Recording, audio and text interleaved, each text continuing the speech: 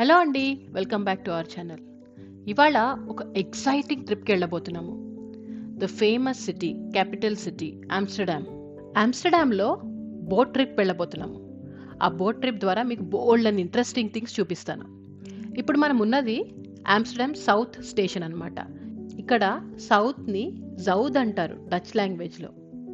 మేము వెళ్లాల్సింది Amsterdam central station. డైరెక్ట్గా కార్లో ఆమ్స్టర్డామ్ స్టేషన్ మా ఇంటి దగ్గర నుంచి వెళ్ళడానికి కన్వీనియంట్గానే ఉంటుంది. కానీ అక్కడ పార్కింగ్ పెట్టాలంటే గంటకి €7, అంటే ₹600 అనమాట. అండ్ ఆల్సో పార్కింగ్ దొరకడం కూడా చాలా కష్టం.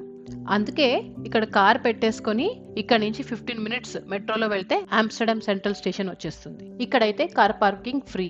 ఆమ్స్టర్డామ్ సౌత్ ఒక పెద్ద హబ్ లాగా అనుకోండి. చాలా పెద్ద పెద్ద కంపెనీస్, వాటి head offices, IT company, world trade centre, ఇలాంటి పెద్ద పెద్ద ఆఫీసెస్ అన్నీ ఇక్కడ ఉంటాయి అన్నమాట. మేము ఇప్పుడు మెట్రో ఎక్కేసాము. నా కజిన్ కూడా వచ్చింది లండన్ నుంచి. తనకి ఆమ్స్టర్డామ్ కెనాల్ ట్రిప్ చూపిస్తూ మీకు కూడా చూపించాలని ఈ వీడియో చేస్తున్నాను. మెట్రోస్ సేమ్ హైదరాబాద్ మెట్రోస్ లానే ఉంటాయి. ఇప్పుడు మీకు కనిపించేది ఏంటంటే నెక్స్ట్ ఏ స్టాప్ వస్తుందో దాని మీద అట్లా బ్లింక్ అవుతూ ఉంటుంది లైట్. ఆ స్టాప్ రాగానే నెక్స్ట్ స్టాప్ లైట్ కనిపిస్తూ ఉంటుంది అనమాట. సో దానివల్ల ఈజీగా ఐడెంటిఫై చేయొచ్చు.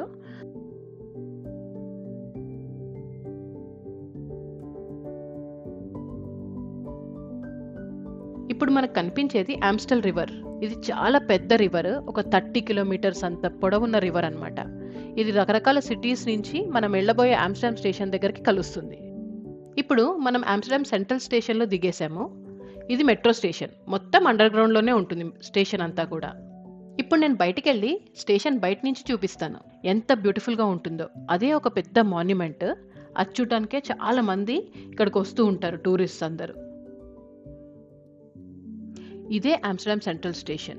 ఆ బయట కనిపించే ఆర్కిటెక్చర్ ఉంది చూసారా, అదంతా 1889లో బిల్ట్ అయింది. దాన్ని అలానే ప్రిజర్వ్ చేసుకొని జాగ్రత్తగా మెయింటైన్ చేస్తున్నారు. లోపలంతా మాత్రం చాలా మోడర్న్గా డిజైన్ అయి ఉంది.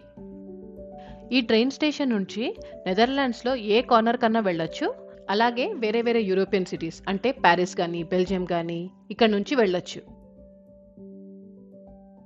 చాలా బిజీగా ఉంటుంది Amsterdam central station బయటంతా. Just like మన సికింద్రాబాద్ స్టేషన్ లేకపోతే నాంపల్లి స్టేషన్లోకి వెళ్తే ఎంత బిజీగా ఉంటుందో అంత బిజీగా ఉంటుంది అనమాట.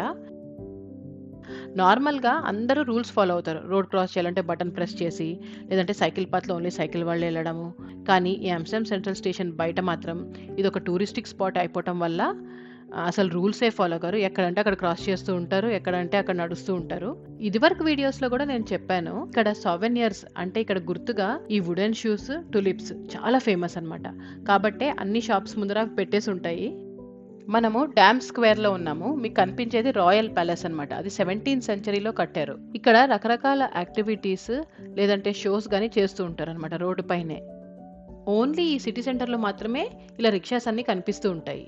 ఎందుకంటే చిన్న చిన్న అట్రాక్షన్స్కి చూడటానికి వెళ్ళడానికి రిక్షాస్ అయితే సరదాగా ట్రావెల్ చేయొచ్చు, అలానే వెళ్ళడం కూడా ఫాస్ట్గా వెళ్ళిపోవచ్చు అని ఉన్నాయి అక్కడ. ఇప్పుడు మనము బోట్ రైడ్లో వెళ్ళబోతున్నాము.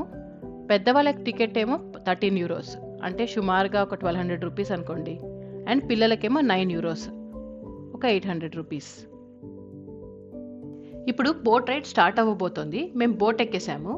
ఈ బోట్ ద్వారా మేము ఆమ్స్టర్డామ్ సిటీలో ఉన్న కెనాల్స్ అన్ని తిరుగుతూ అక్కడ మీకు బ్యూటిఫుల్ లొకేషన్స్ అన్ని కూడా చూపిస్తాను.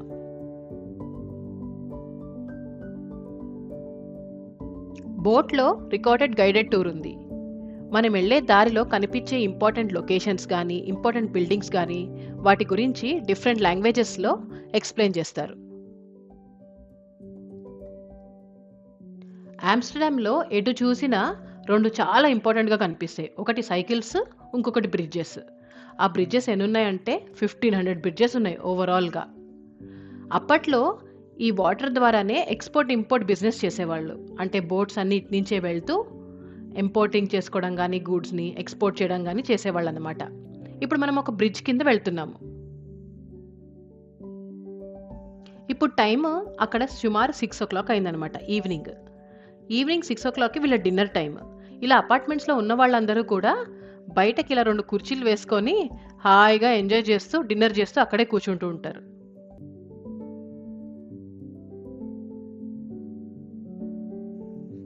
ఈ రెడ్ కలర్ కార్ ఉంది చూసారు, ఇది రెంటల్ కార్స్.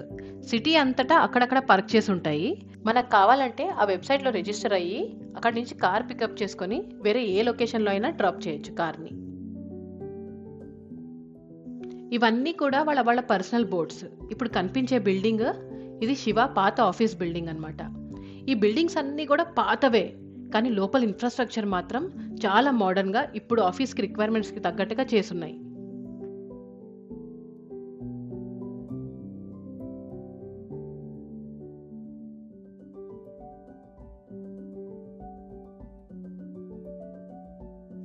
నెదర్లాండ్స్లో అన్నిటికంటే ఎక్కువగా ఏది దొంగతనం జరుగుతుందో తెలుసా? బంగారమో డబ్బో కాదు, సైకిల్సే. సైకిల్స్ మాత్రం దొంగలు ఒక రేంజ్లో ఉంటారనమాట. సైకిల్స్కి దొంగలు చాలా స్ట్రాంగ్ లాక్ సిస్టమ్, లావ్ చైన్ లేసి కట్టేస్తూ ఉంటారు సైకిల్స్ని. అయినా కూడా ఏదో ఒక రకంగా కొట్టేస్తారు సైకిల్స్ని. వీళ్ళంతా ఇక్కడ ఫుల్గా పార్టీ చేసుకుంటున్నారు వాళ్ళ సొంత బోట్లో. మనకు కావాలంటే బోట్స్ రెంట్కి తీసుకొని కూడా పార్టీ చేసుకోవచ్చు. మీకు కనిపించేది అన్నిటికంటే సన్నటి అపార్ట్మెంట్. 3 ఫ్లోర్స్ ఉంది, అంతే సన్నగా ఉంది అది.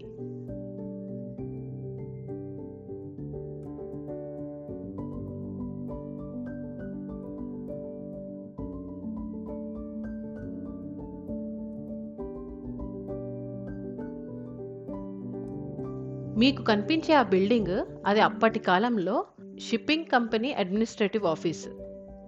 ఆ బిల్డింగ్ ఒక ప్రత్యేకత ఉంది, దానికి ఒక 1000 విండోస్ ఉన్నాయి.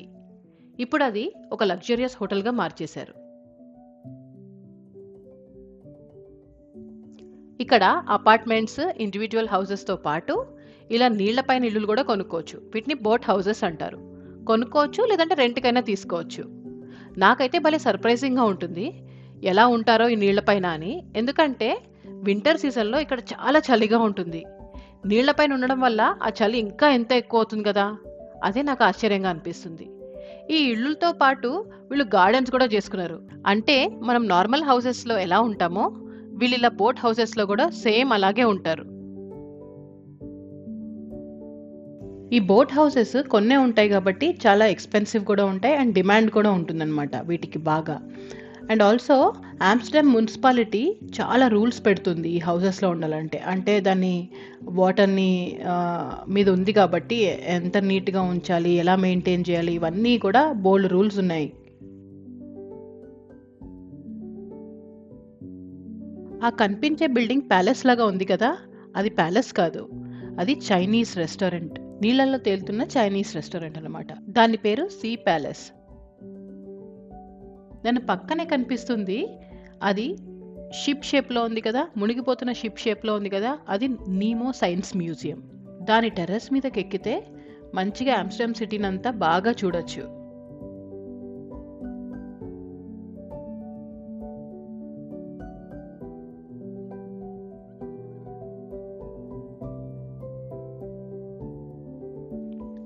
ఇండియాలో మనం రెస్టారెంట్కి వెళ్ళినా లేకపోతే ఏదైనా ఈటరీకి వెళ్ళినా మనం ఏం చేస్తాము, ఒక సీక్రెట్గా లేదంటే ఒక కార్నర్ ప్లేస్ ఎత్తుకొని కూర్చోడానికి ట్రై చేస్తాము. కానీ ఇక్కడ వాళ్ళు మాత్రం, ఇది మాత్రం నాకు వచ్చినప్పుడు చాలా కొత్తగా అనిపించింది. ఎంతసేపు బయట కూర్చోవాలని లేదా పీపుల్ని ఫేస్ చేస్తూ అలా రోడ్ల మీద టేబుల్స్ వేసి, రెస్టారెంట్ లోపల ఎంత ప్లేస్ ఉన్నా బయట టేబుల్స్ అరేంజ్ చేసి ఉంటాయి, అక్కడే కూర్చోడానికి ప్రిఫర్ చేస్తారు. ఎస్పెషల్లీ సమ్మర్ సీజన్లో అయితే బయట ఫుల్గా కిటకిటలు ఆడిపోతూ ఉంటుందన్నమాట.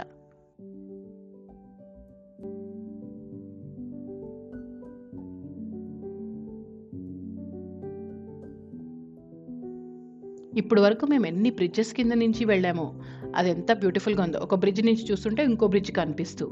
ఇప్పుడు మీకు కనిపించేది అది రోడ్ అనమాట. అన్ని బ్రిడ్జెస్ బోట్స్ కానీ షిప్స్ కానీ పట్టేంత సైజులలో ఉండవు.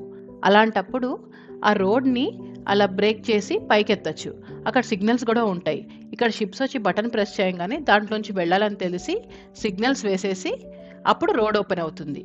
ఆ షిప్స్ అన్ని వెళ్ళిపోయిన తర్వాత రోడ్ క్లోజ్ అయిపోతుంది. బోట్స్ కూడా ఎన్ని రకాలవో, ఇట్లా ఓపెన్ బోట్, మేము ఇప్పుడు వెళ్ళేది క్లోజ్డ్ బోట్స్, షిప్స్, రకరకాలు అన్నీ కనిపిస్తూ ఉంటాయి ఇక్కడ. కొన్ని షేప్స్ అయితే మనం ఊహించని కూడా ఊహించలేము, అలాంటివి కూడా ఉంటాయి అన్నమాట. ఇప్పుడు నా పక్కన ఉన్నది ఇంకొక BoatTrip బోట్ అనమాట. అది ఇప్పుడు మీకు కనిపించే బిల్డింగ్ ఉంది కదా, ఆ ఆరెంజ్ కలర్లోది, అది ఇలా కర్వ్ షేప్లో ఉందన్నమాట. అదే దాని స్పెషాలిటీ. ఇప్పుడు మీకు కనిపించేవన్నీ కూడా అందులో ఆఫీసెస్, అపార్ట్మెంట్స్ అన్నీ ఉన్నాయి. అక్కడ వాళ్ళకి పార్కింగ్ ఆ ముందరే ఇచ్చారు. ఆ రోడ్లు ఎంత ఇరుగ్గా ఉంటాయో. ఇక్కడ మళ్ళీ సైకిల్ పాతని, కార్ పాతని ఇలా డిఫరెంట్గా ఉండదు, అన్నీ ఒకటే. చూస్తున్నారు కదా సైకిల్స్ని అలా వంతెనకి కూడా కట్టేసేసి లాక్ చేసుకొని వెళ్ళిపోతూ ఉంటారు పీపుల్.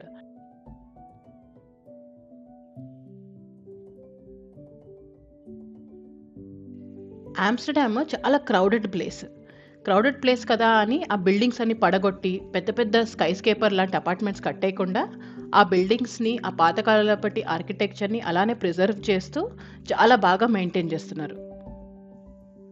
ఇక్కడితో బోట్ ట్రిప్ అయిపోయింది. మీరు కూడా మాతో పాటు బోట్లో ట్రావెల్ చేసినట్టు ఫీల్ అయ్యారు అనుకుంటున్నాను.